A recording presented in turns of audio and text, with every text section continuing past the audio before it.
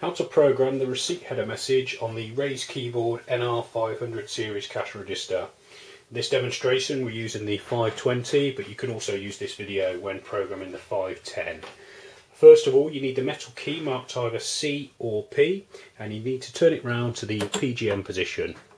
Once in the program mode menu, you simply arrow down using the check arrow down button until messages is highlighted.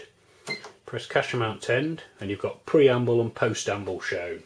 For this demonstration we're just going to edit the preamble message, so we press cash amount end, and then we've already programmed Shop Stuff Limited and the phone number onto the first two lines, so I'm going to show you how to edit line 3. We scroll down to line 3 and we're going to put the website onto line 3 just as an example.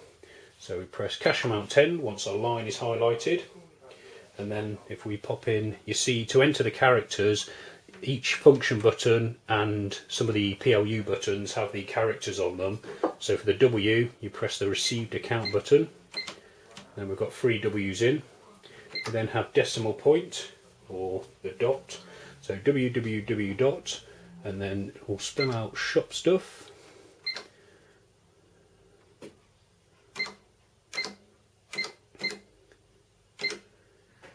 You get used to, when you first do it, the problem is always finding where the buttons are, but you get used to it once you've done it a couple of times where they all are. CO dot, there's the U, should be up here somewhere. There we go. U and then K to finish off. Once you're happy with your line, you press cash amount 10 to save it, and then it takes you back to the preamble screen, so we can see we've got lines 1, 2 and 3 programmed. We now want to delete line 4, so there's going to be nothing appear apart from the top 3 lines, and this will give me a chance to show you how to delete letters. So the simplest way of doing it is to start typing your new line, one letter, and that'll get rid of what was there previously, and then you simply hit backspace and that'll clear the line for you. So we now have no data on that line. Obviously you could edit these lines and put in your phone number, VAT number, anything you want really. It's whatever's going to appear at the top of the receipt. When you're programming the characters, you can also use a double button to make the font larger.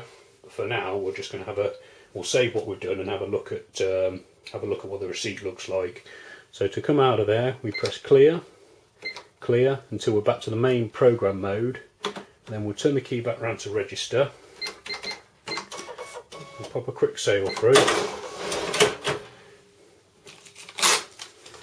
and have a look at what's on the receipt. So we can see there, Shop Stuff Limited, the phone number and the website underneath. Obviously you could have, to edit the postamble, you could just simply go into postamble and then you can put a footer message, and obviously we could have had up to 6 lines at the top. But that's basically how you program your receipt header message. So for more information on the NR-500 series, please visit shopstuff.co.uk. Thanks for watching.